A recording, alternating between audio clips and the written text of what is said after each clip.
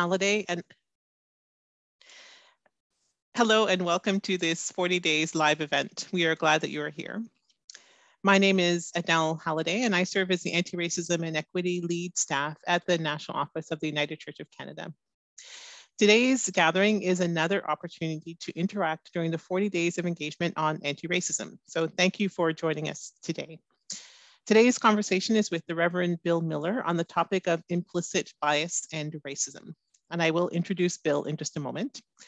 For those who are following on Zoom or on Facebook, please feel free to use the chat function throughout to ask questions or to make comments. But first, a little background for our conversation today.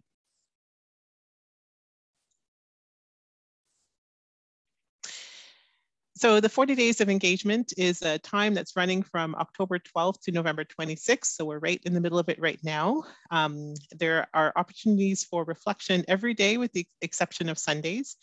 Every day you'll find online an opportunity for learning, a faith reflection, children's activity, commitment, and ideas for advocacy.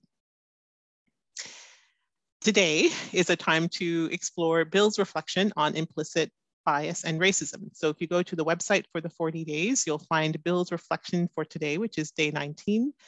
And then on the very bottom under downloads, if you click, you'll open a PDF, which is full of activities and ideas. All of those that I named, the resource, the learning, the children's activities, and more.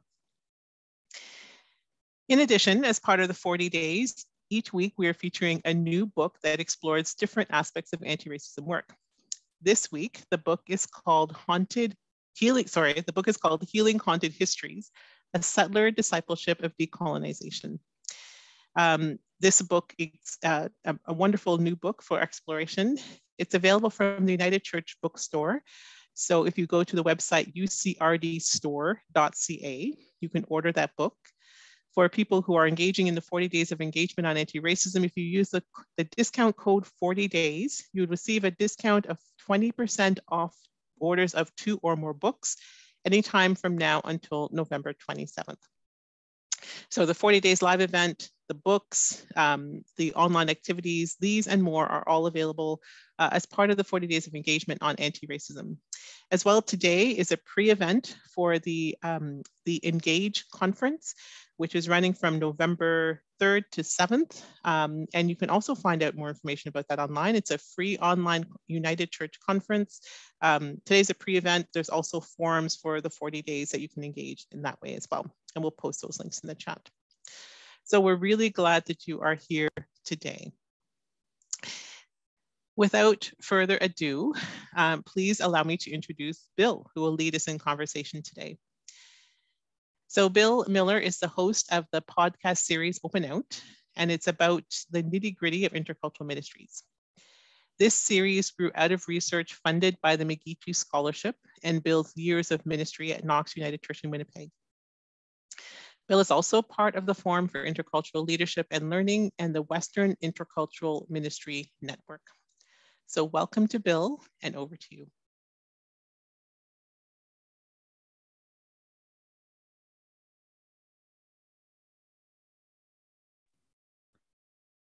There, I think can you hear me? Good. Thank you, everybody. Much of this will be by video. I'm just recovering from a little bit of minor surgery, a little bit sleep deprived and not quite clear.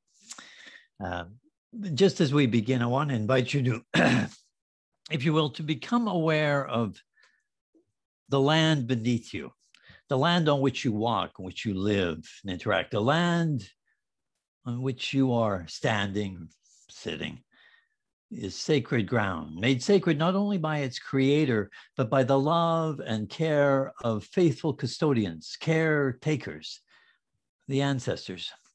No matter where you are on in this land, you are in a covenant relationship, a treaty relationship with the original caretakers and their descendants, the various indigenous nations and peoples.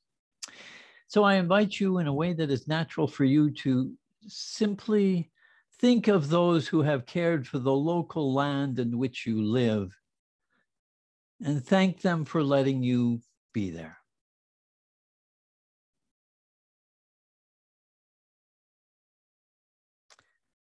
treaties, of course, are but one form of covenant. The ancestral peoples, the original caretakers, also lived in relationship with the non-human residents, the animals and the plants. And these too have been caretakers. And they too have bent to allow you space to be here. And as seems natural for you, I invite you to offer your thanks to them. Land on which we walk, the space that we inhabit, is sacred indeed. Let's pray.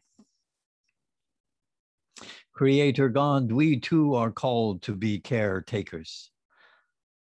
For that to happen, we have to somehow be able to hear you. But listening is not always easy for us, and so we ask humbly for you to clear the chaos and the clutter, that in this moment we can focus on the things that really do matter, for the gift of one another, for all the differences between us that allow us to grow in gratitude, for grace abundant in this moment. We thank you. Take, we pray, this moment and all our days. Let them flow in ceaseless praise. Amen.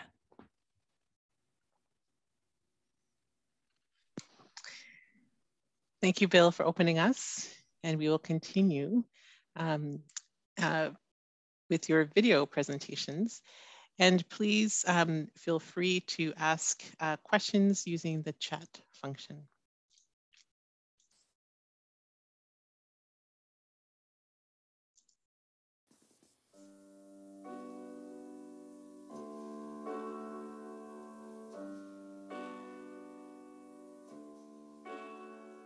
Hi, welcome. My name's Bill Millar. I'm coming to you in video format because I have to go in for surgery in a few hours. And some of the nice doctors in Winnipeg are going to rearrange my nose somewhat after an accident I had about a year ago. It's an interesting thing. I look forward to being on the other side of that so that I can breathe properly. But the actual change process, in which that actual moment of moving my nose back over, I'm not looking forward to it very much. Change is kind of like that a lot of the times. That the post-change experience, that's desirable, but change itself, it can be a little difficult. That's part of the reason why my day in these 40 days is called the day of inaction. It's a time for inaction, but mostly it's a time for inaction. That's where we need to deal with the deep stuff around racism, the deep stuff around ethnocentrism, the deep stuff that gets in the way. If we're to be a reliable ally, then we need to do our work, deep work, in order to prepare ourselves. So I want to start with a few wee exercises to involve you in. I didn't invent any of these, so you may be familiar with one or perhaps even all of them. But we'll try anyways. After each of these, I'll give you a few seconds for you to do some thinking, and after that we'll break into groups. The first one is called the surgeon's dilemma. A father and his son are involved in a terrible car crash. The man died at the scene. The child was rushed to the hospital in an ambulance, and when the child arrived at the hospital, was rushed into the operating theater, the surgeon pulled away and said, "I can't operate on this boy. He's my son." How is that possible?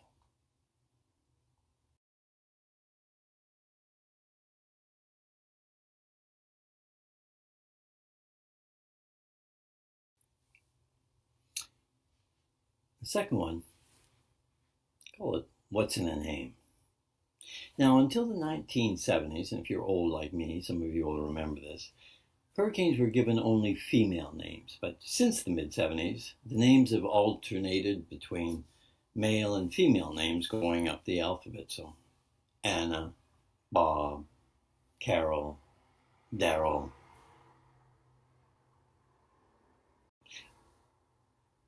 Researchers, when they removed catastrophic scale hurricanes, studied death rates in hurricanes with female names compared to those with male names. And they found that the death rates in hurricanes with female names was twice that of those with male names. Why? What's going on?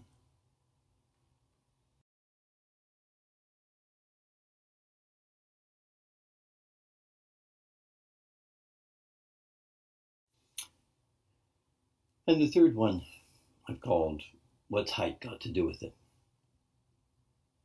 As it turns out, I should offer a little rider on this. It's a very sensitive subject to me. I'm about 5'7½", though I always pretend I'm 5'8". Anyways, less than 15% of American males are over 6 foot. Yet fully 60% of male corporate CEOs are over 6 foot. Less than 4% of American males are over 6'2", and yet 36% of the male CEOs are. Why? What's going on?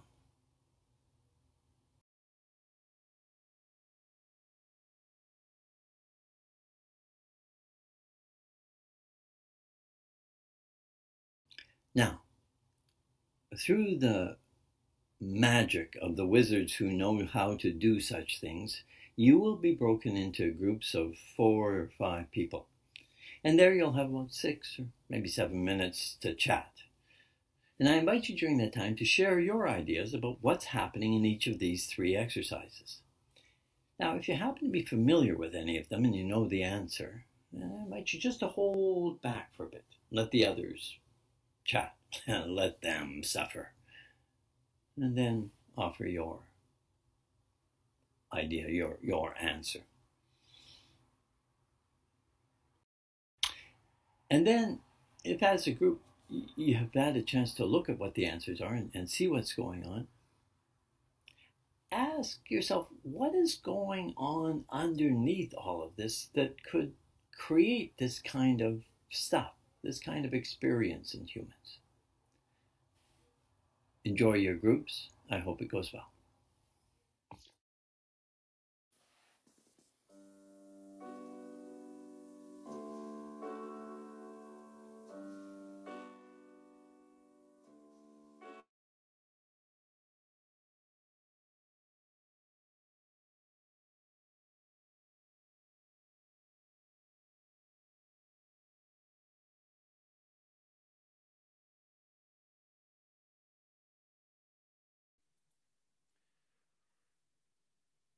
So you all should have received an invitation to join a breakout room. If you don't see one, check behind some other windows on your screen and it should be there.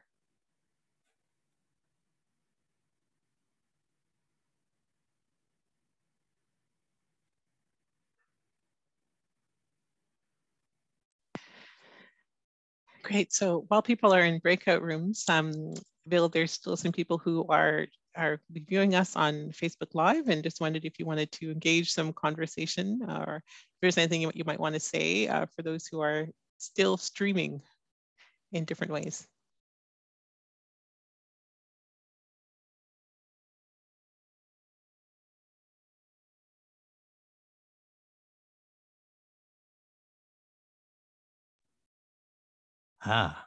Sure, but I don't know how. And it's kind of like this elusive company of people who are out there, Facebook living. So I have no idea if there's any way for them to contact me. Is there any way for them to contact me? Can they contact me through you? They can write in.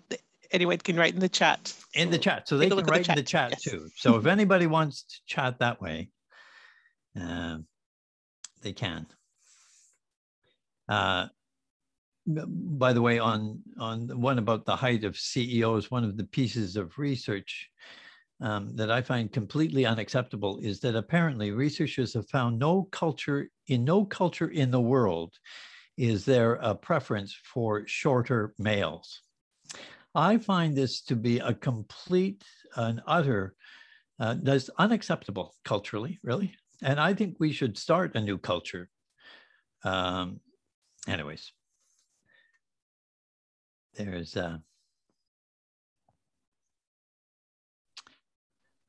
all good. So there's been no comments coming through just yet. So that's just fine. That's welcome to just hang out here. And... Yeah. I noticed that there's a little delay in the, it's a bit like watching, you know, a dubbed movie, and that's fine. It may be the resolution that I was able to send it in, but you know, it's not the end of the world. When people are watching the videos, are their videos off? Because from other things, I noticed that makes a difference in terms of bandwidth. I think some are off, some are on. Yeah, so we might encourage them to turn their videos off while they're watching it. It might improve that. It's not the end of the world, though, you know. I would like to be able to do that in real life, to be able to have your words come out at a different time than your lips are moving. It would be cool. But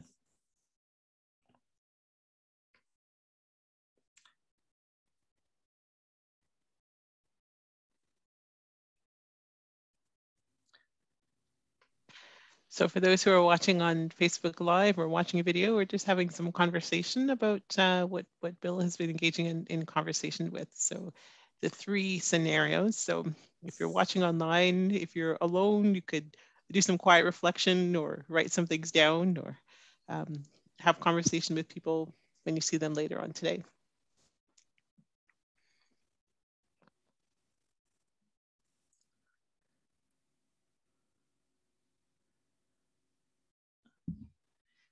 some of these will be familiar to people, but perhaps not all of them.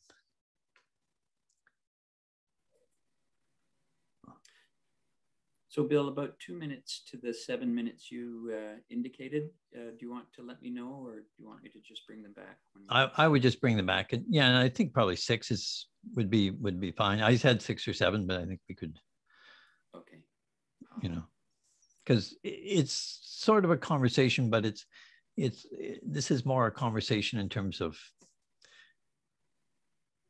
getting the head thinking, right? You know, it's not so much content based as it is to start to engage with that part of our brain. All right, I'll bring them back.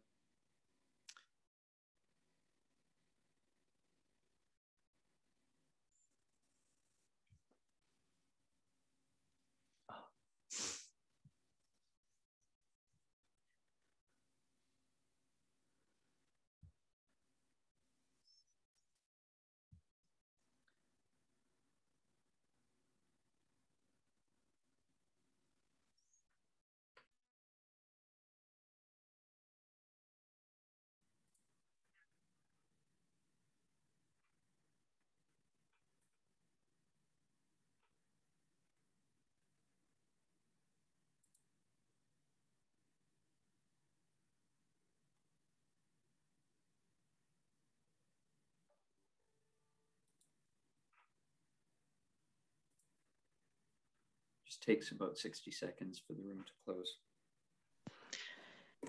And again, if in case you're watching on Facebook Live, people are coming back from small group conversations. So welcome to do some quiet reflection, and we'll continue on in just a moment.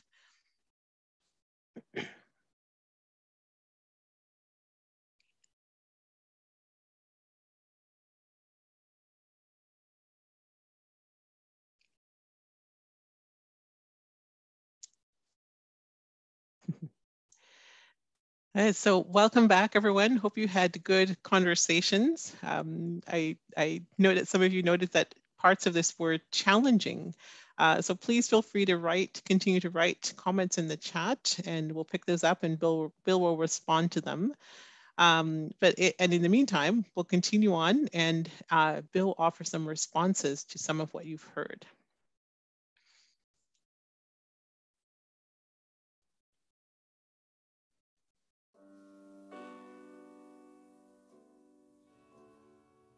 Hi, welcome back. I hope you had enjoyable discussions.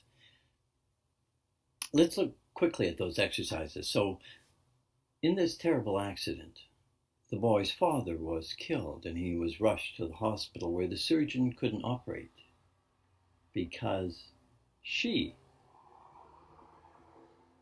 was his mother. Now, the surgeon is the mother, female.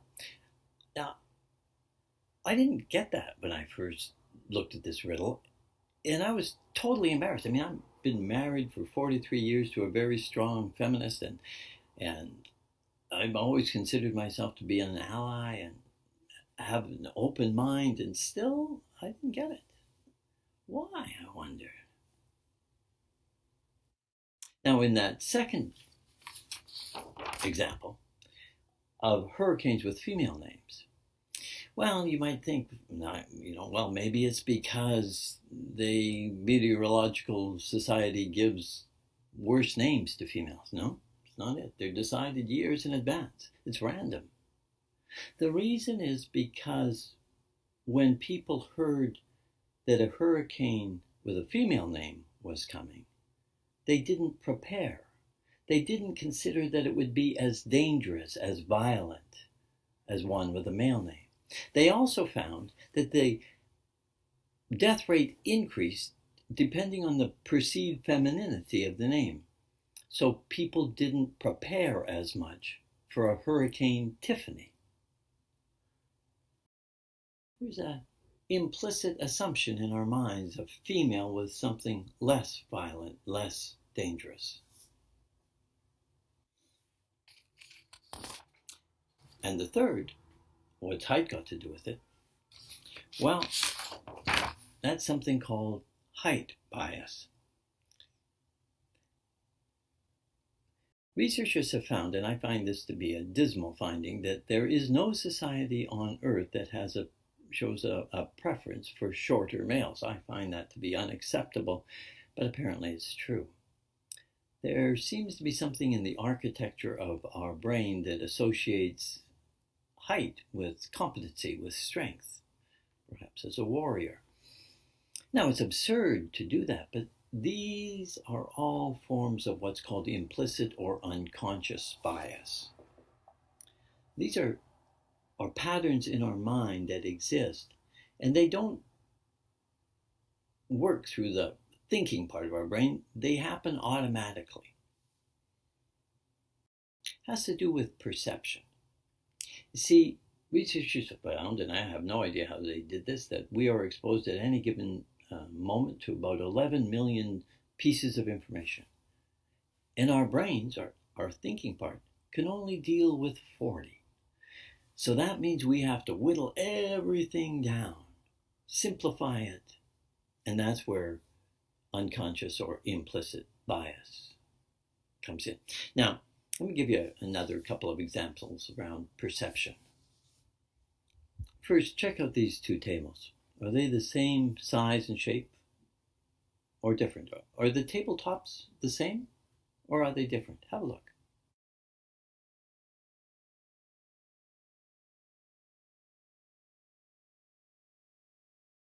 Odd, isn't it? What our brains are doing is they're not perceiving what's right in front of us. They're perceiving what they think they see right in front of us, what they expect to see right in front of us. And that matters. Here's another example. Take a look at these two faces and see if one has a lighter skin tone than the other.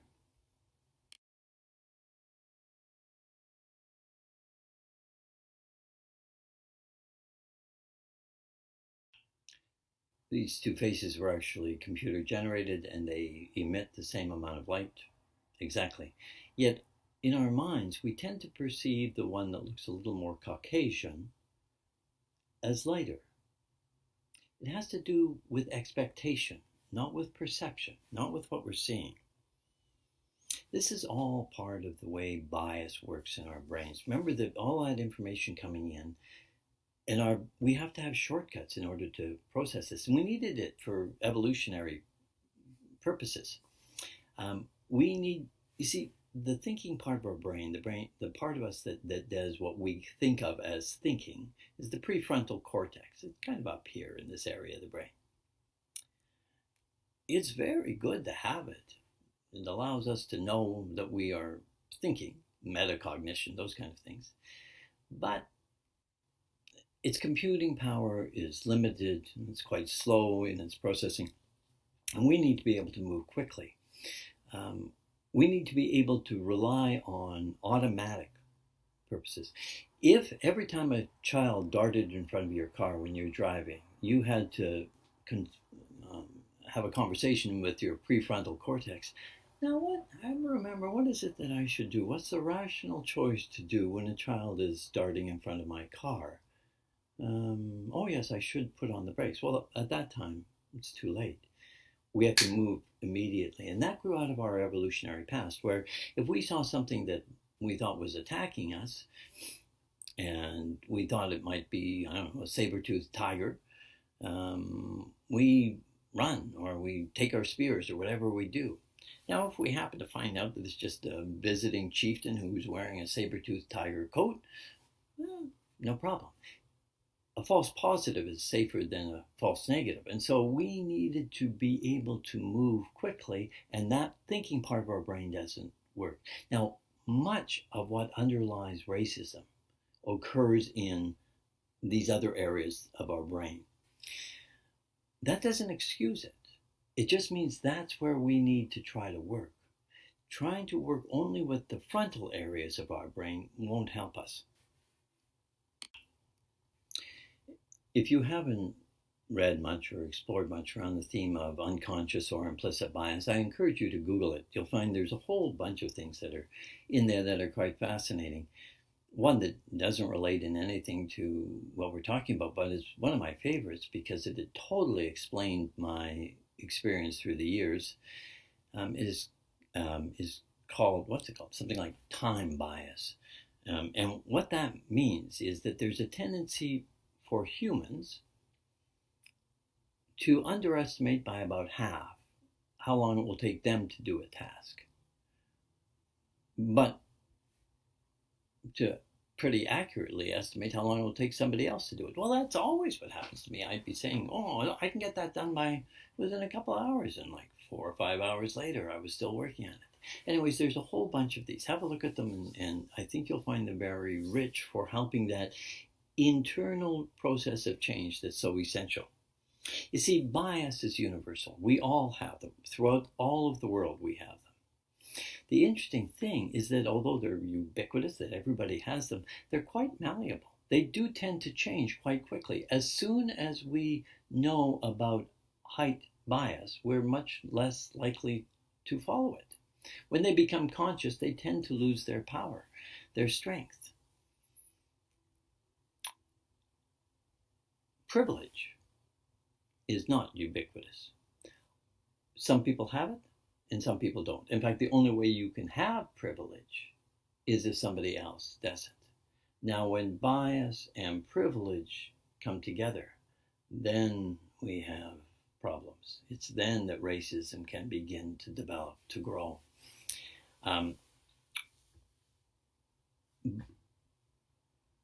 Privilege is the external expression of this. Entitlement is the internal way. So we are given privilege by the external world. That creates within us, or can create within us, an internal entitlement. Now, you can't change privilege very much. I guess you could, but generally speaking, it's a given. What you do with your privilege, if you have it, that's what matters. Here's a few examples. Do you often think about your race, what race you are? If you don't, well, you probably have privilege. Because most people who experience racial discrimination do think about it.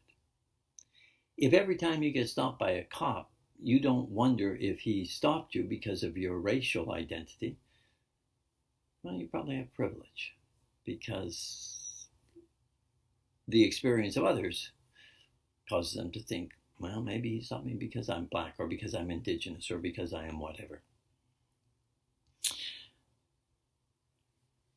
You might not be able to change privilege per se, but you can change entitlement, and that's a part of the work.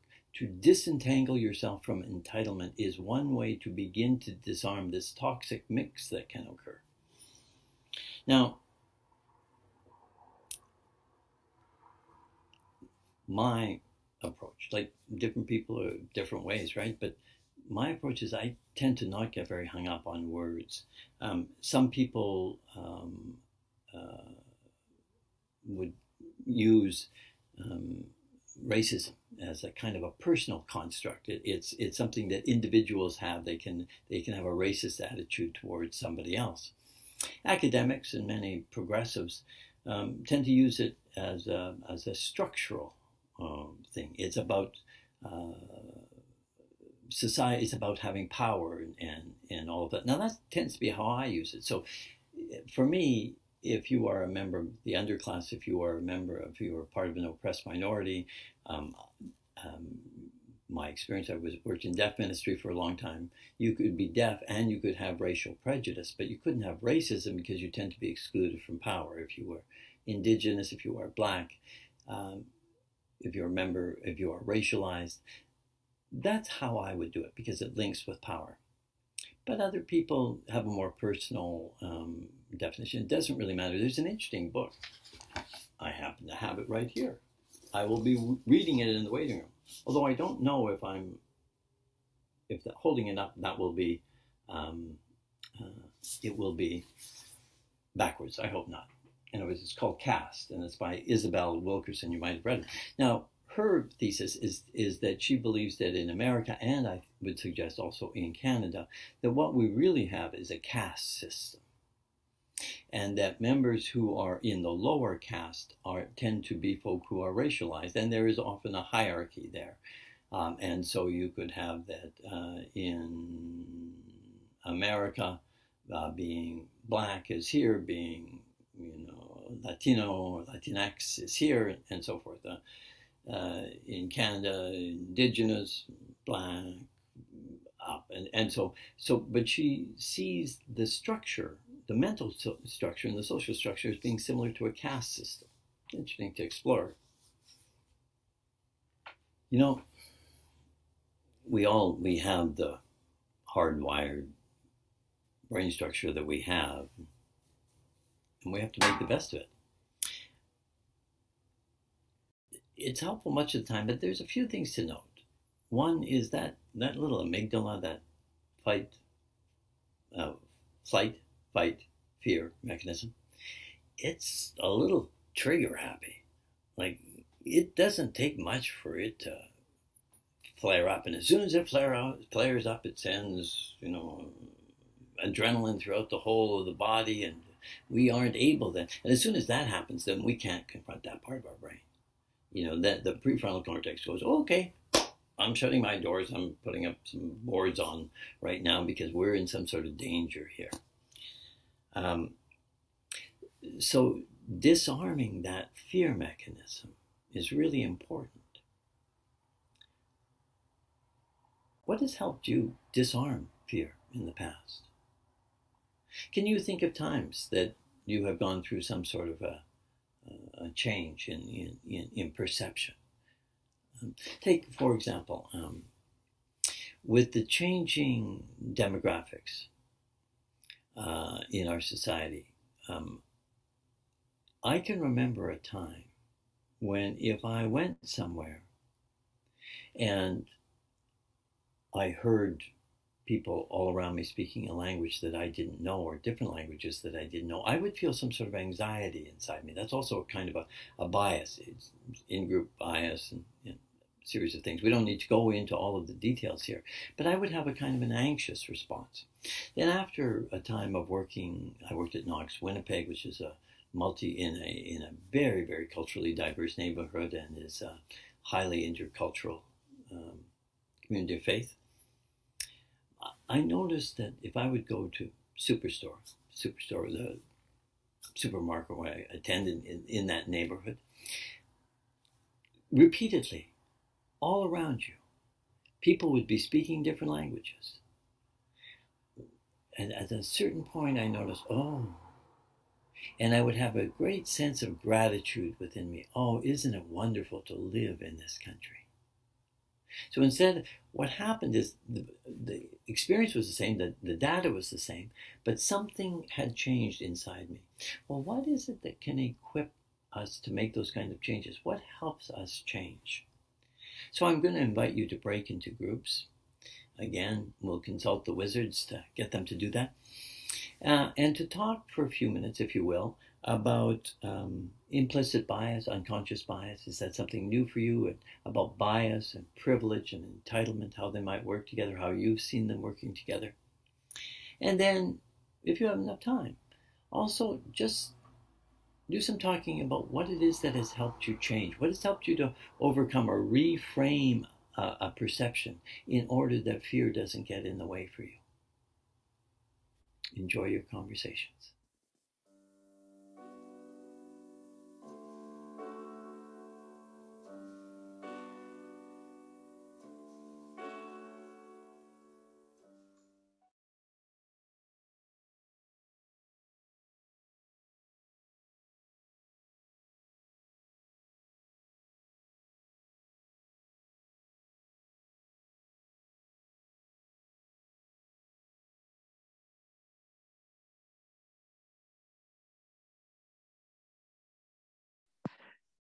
Thank you, Bill. So for those who are watching on Facebook Live, any words of wisdom? People are engaging in small group conversations based on what they've heard. You can use this time for quiet reflection, or if you're with someone else, talk with them.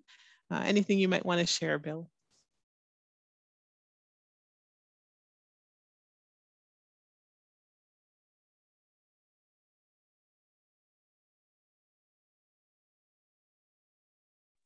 Now that I can unmute. Unmute doesn't seem like it should be a word. You know, like mute anyways is probably kind of offensive, but unmuting seems to, like, I don't know. I don't know that I have much in terms of reflection, but there's, for anybody to explore this whole area, there's a whole pile of resources out there. There's a number of podcasts by The Hidden Brain, which is an NPR one, which looks at this field. There's a whole lot of different resources around in terms of exploring it. And I really am committed to the idea that we need to do that internal work before we can actually become effective in our external work. It isn't instead of, it's what allows the external to have strength. Because one of the groups that is most, in my experience, most unaware of implicit bias are social progressives. We tend to, it's not a they, I'm fully in that class, tend to have a kind of an elevated view of our enlightenment. And that gets in the way of recognizing the simple things that are going on right in front of us. I can remember very early being with a group of people, and one of them was a very articulate, strong social advocate, but was unhappy with the ethnic churches because what were called ethnic churches, because they weren't following the rules. And I can remember that person saying, we will teach these ethnic churches to follow the rules one way or another. And I can remember saying, do you have any idea how ethnocentric your statement is? Our rules were developed because they work well for Western intelligentsia social progressives. They don't work well in most collectivist cultures or other cultures. The person was offended, but it's because our areas of blindness are implicit. We don't see it. We don't. Another small example is I worked for many years with Amber Khadka, who is from Nepal, and we did intercultural worship together. And through all of that time, right through the whole thing until right at the end of our working together, I suddenly looked at him and said, Amber, all the time that we've done intercultural worship, we have used the Anglo model and layered upon it Nepali patterns or African patterns or other things.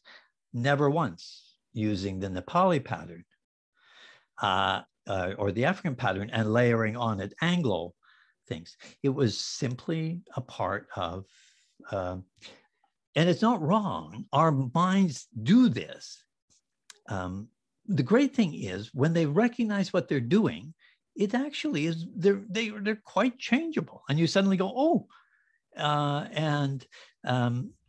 so it's a marvelous thing to have that experience of it being undone.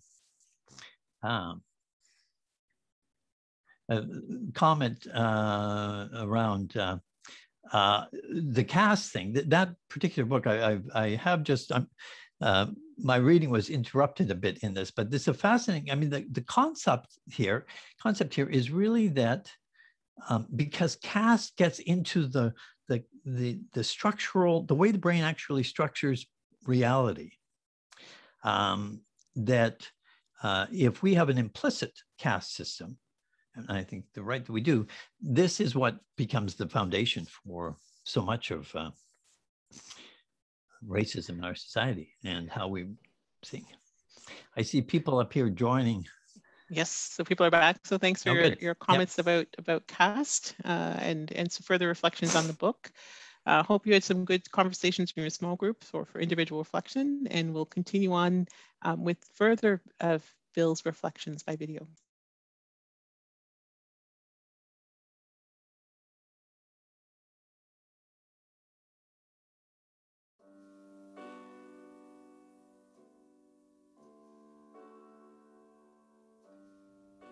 So biases are simply one form of generalization that our brains engage in. Mental shortcuts. And that's what stereotypes are. That's why we have them. They actually have an essential function. But when our stereotypes attribute negative qualities to a particular group, then we enter the realm of prejudice. Now, if that group is something we considered to be a race or called a race, I mean, race is a funny construct, but anyways, if that group is a race, then it's racial prejudice. Now add in entitlement, privilege, and power, you end up with racism. Biases are ubiquitous. It means everyone has them, but not everyone has the same ones. Some, like planning fallacy, and that's the proper name of the thing I was trying to remember the name of before. Some, like planning fallacy, are just rather quirky, but others are disastrous. They have terrible consequences. In Canada, 30% of the male inmates in our federal prisons are Indigenous. And yet only 5% of the general population is Indigenous. Now, that rate of incarceration is even higher than in the US, where black males are jailed at more than 5 times the rate of white males. What's going on here? Now, is it because Indigenous folk or African Americans are somehow more innately drawn to crime? No, of course not. Or maybe because being economically disadvantaged, they're more likely to be tempted to enter the realm of crime. Well, poverty, unemployment, housing, discrimination, all of these can have an impact for sure, but that can't explain it. And although we do, of course, have racist cops, and we likely have racist judges, most of those incarcerated were likely sentenced by fair-minded people trying to do what was right.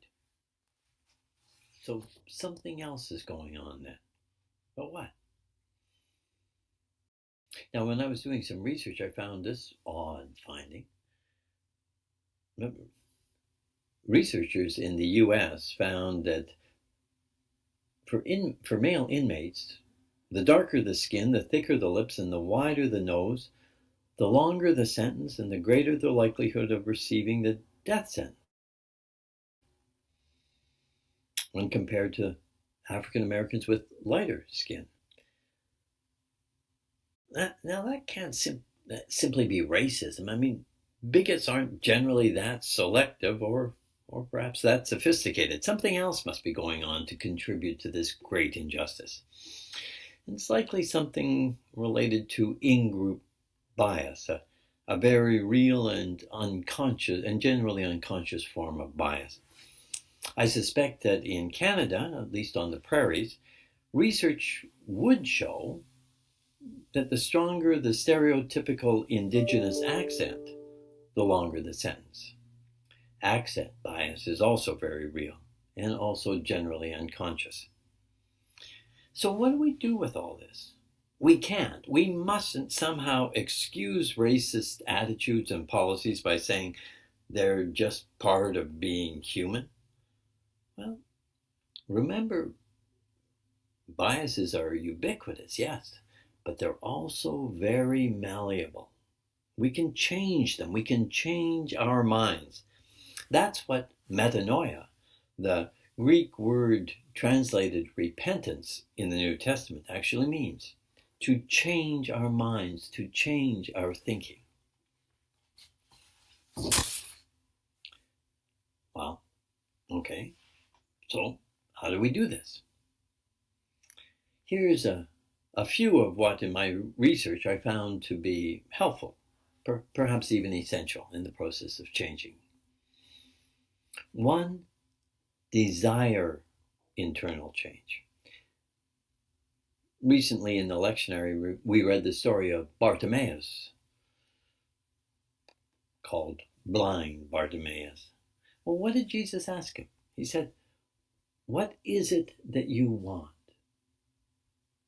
And he replied, "Rabboni," to see again. That's what he wanted.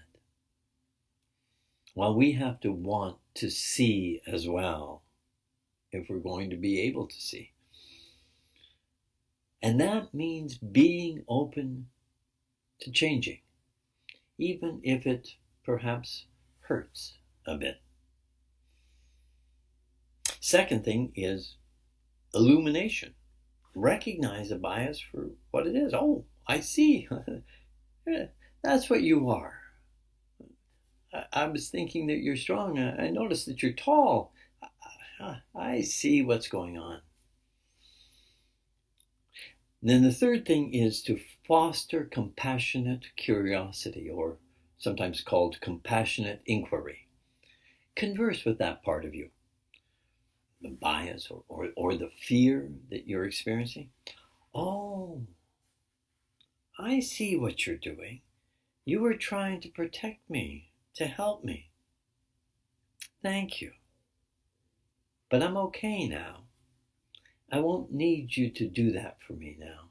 I'm okay. It sounds bizarre, but it works. It really does help. And in that process, avoid guilting yourself. Avoid self-condemnation. Well, guilt and self-condemnation, these can be momentarily satisfying because once again, our egos are getting the attention that they crave. It's just that in this case, it's negative attention. But ego doesn't care. Positive attention, negative, just be attentive to me. But these processes also are stimulating, and they stimulate the limbic system. And the limbic system, that's the system where the hippocampus and the amygdala and those other parts of our brain operate. And activating them means that we are shutting down our prefrontal cortex part, the thinking part, our reasoning part. And so that combination will limit the efficiency, the efficacy of the change process. Now, by the way, when that system is activated, that fear system, that part of us where we feel, oh my gosh, what's going on here? I'm feeling anxious. I don't understand. When you have that kind of an experience, there are some steps that you can take that can really help. You feel that impulse of fear or perhaps even resentment or judgment. First thing is slow down. Slowing down allows your limbic brain, the amygdala, the hippocampus, to disarm themselves. Okay, I can let go.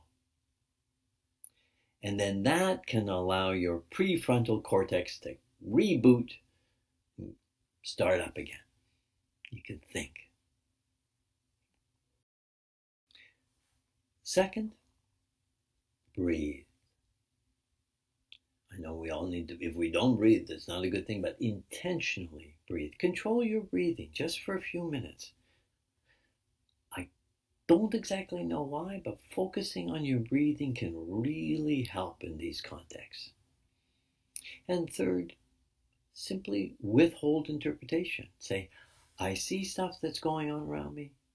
I see what's happening, but I don't have enough information yet to know what it means. And allow yourself simply to be in that ambiguous place. Not running from ambiguity, from not understanding. That's a real start to helping us to avoid the kind of mental pathways that lead us into racist attitudes. Racism becomes a structural system once a whole bunch of us get together and kind of allow our collective fears to gel in a certain direction. Undoing them means we have to undo our fears, and part of our fear can be the fear of losing privilege.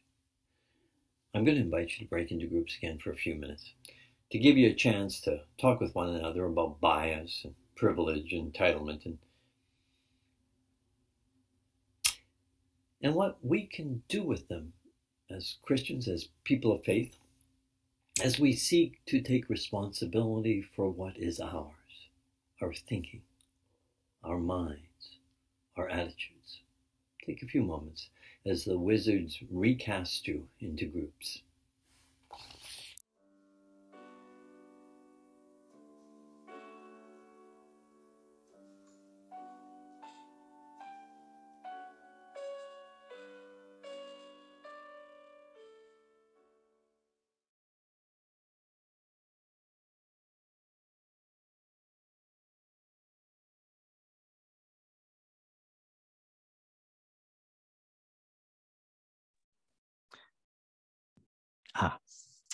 Just a word on groups. It's a balance in these episodes. Somebody was saying that the group time is too short. Probably is. And how we balance getting information in and working with an hour sort of construct. But what we're really intending them to be is not the meal. These are the appetizers. These are just to get you started, or get the juices going inside your mouth and your brain, so that you can have those conversations with people around you in your circles and explore the thoughts further. So that's our thought, and I hope you enjoy your conversations, your appetizer round.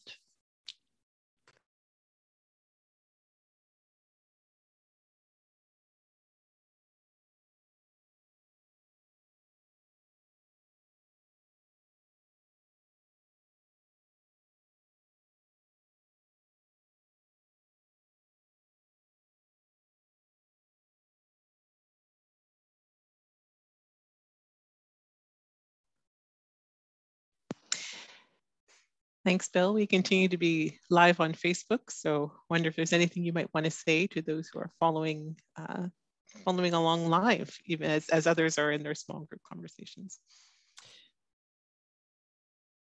The link between setting up a caste system in our mind, or setting up structures in our mind, and privilege, entitlement, and fear isn't immediate, because many of us don't recognize our fears. One of the things, like, therapy, by the way, just generally, if you got a good therapist, it helps.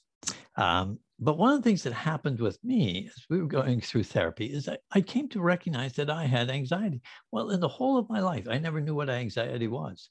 I didn't know I was feeling anxious. I would have said, no, I'm not.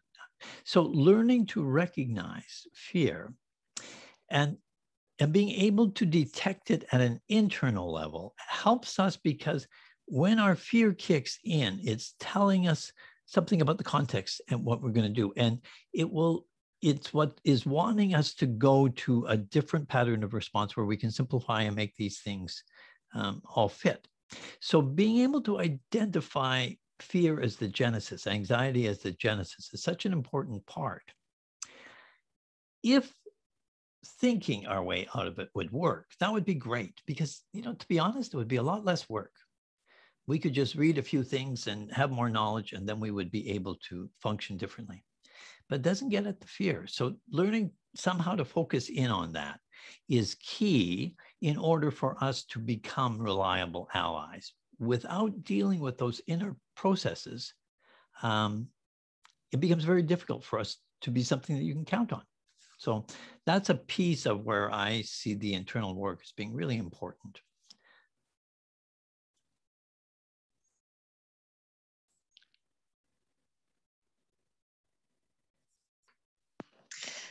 That's great, Bill. Thank you. And we invite people to continue perhaps with a few moments of quiet reflection while others are in small group conversation.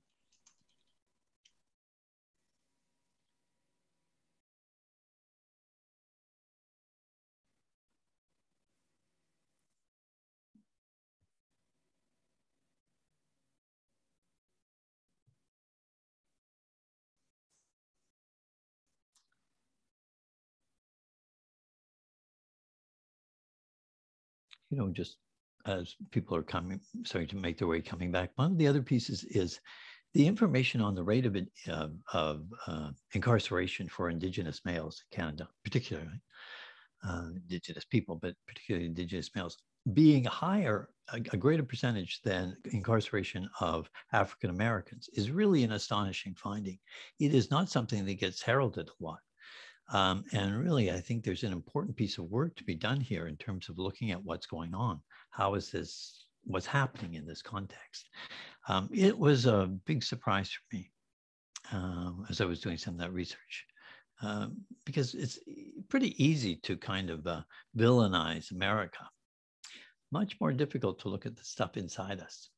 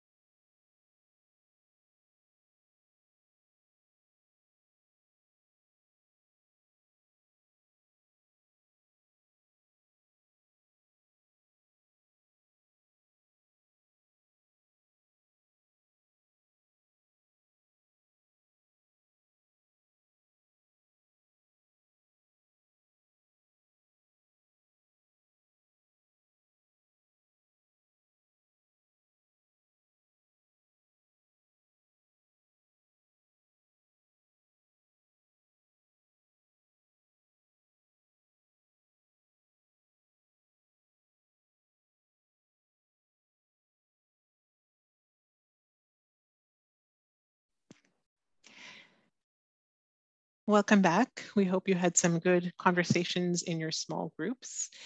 We are almost at the end of our time together. I'm just going to post 2 links in the chat. One is for the full, if you're interested in the full content around the 40 days of engagement around anti-racism, including Bill's written reflection about today. You can access that from the webpage that's posted in the chat. And as well, today's live event, as well as previous live events, are all being recorded, and they're available on the United Church's YouTube page. So you're welcome to visit that page and maybe give it a couple of days for it to appear. And you can also view past recordings there as well. So we're thankful for you being here today. Bill is going to give us one more closing reflection, and then we'll stick around for another couple minutes in case there are additional questions that people might want to pose in the chat. But here are some closing thoughts on implicit bias and racism.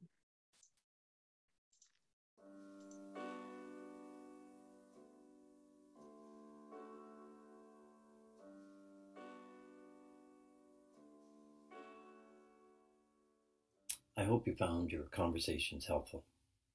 If you wish to access some additional information around this theme, you could check out episodes 8 and 9 of Open Out.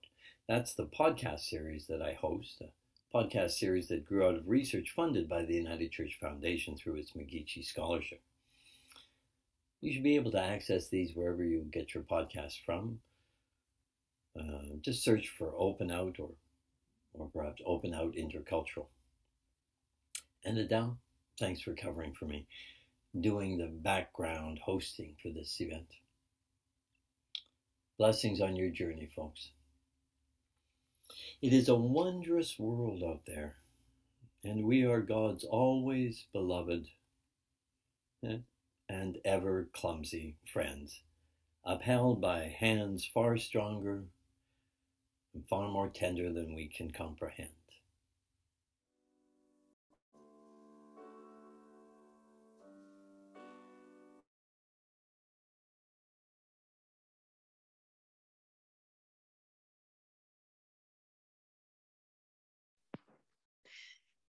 So at this point, we offer a warm thank you to Bill for leading us in this time today, engaging us in conversation about implicit bias and racism. We're very thankful for your insights and everything you've had to share, both in video and live here today. We'll bring this to a formal close. Again, this will be posted online if people would like to view it again later. And Bill, if you would like to offer any closing thoughts, or if people have a few questions, we can stick around for a few more minutes to respond to those. So thanks again to Bill and for everyone for being here today. I'm glad to stick around for a few minutes. And I simply encourage people to access. There's just so much information out there. And it really, as we start to absorb it, it does something inside. So I really encourage you to explore some of that stuff. I hope it works well for you. Thank you.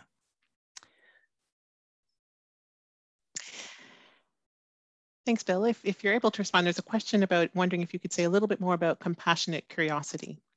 Yeah. One of the things, because we're attuned to guilt and to self-condemnation kind of attitudes, which again stimulates us, is a stimulant, and it feels kind of good in a bad way. Compassionate curiosity, any compassionate inquiry is simply a process of being compassionate towards ourselves. Once we start to identify, we can have all kinds of things inside us that we want to label as dysfunctional, but once we ask their function, oh, what is it that you're doing here? Oh, okay. Because generally, except for I think the odd narcissistic sociopath, most of us have intentions that are good. And most of the stuff that's going on inside us isn't because we're wanting to be discriminatory or bad or something like that. It's because it's trying to protect us from something. So the process of being compassionate in our approach. There's also a whole lot of information around about change and the role of compassionate inquiry in change, and starting to look at this, where we can have self-compassion is a really critical part, not to excuse racism or anything like that, but to empower us to be able to actually address it.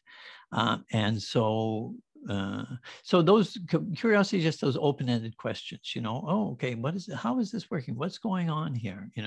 Including in our own inner dialogue. Wonderful. And maybe a last comment, wondering if you might be able to see or read, if you can re-quote again about perceiving what we can expect and what we can grasp, if you have that with you. I don't.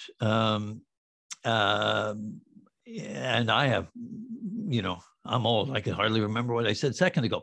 But the reality is that, and we see this all the time. If you haven't, Google the bicycle awareness test, something like that, in the UK. There is a whole series of things which is about, and you'll see a little video, and it's worth exploring. What we see isn't what's out there, because we can't possibly do it. Our eyes, our optic nerves, have a role of reducing the amount of stimulation that we have. So what we see is mostly what we expect to see. This is why proofreading is so difficult. And sometimes people do weird things like reading upside down, stuff like that, because our brain is in order to make it easier for us to cope. And for this little part of our brain, somebody compared it to dial-up. It's very slow. And so it always is looking for shortcuts. So what the eyes perceive or think they perceive is not the same as what's really there. And so there are, again, internal processes to allow us to see what is right in front of us.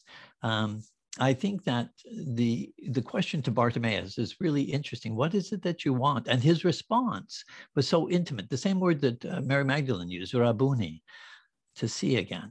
And really that understanding that what we see is not what is there is an important part. There's also this links to quantum and a whole bunch of other things, but it's a part of being able to re-understand how perception works within us. And that allows us to have a different view of ourselves and our context and of our capacity to create change. I think that's an excellent note to end on. So thank you very much, Bill, for your time again today in person and on video. And we wish you healing blessings on your healing journey. And again, thanks everyone for being here today. And the recording will be available online as well. So thank you all. Thank you.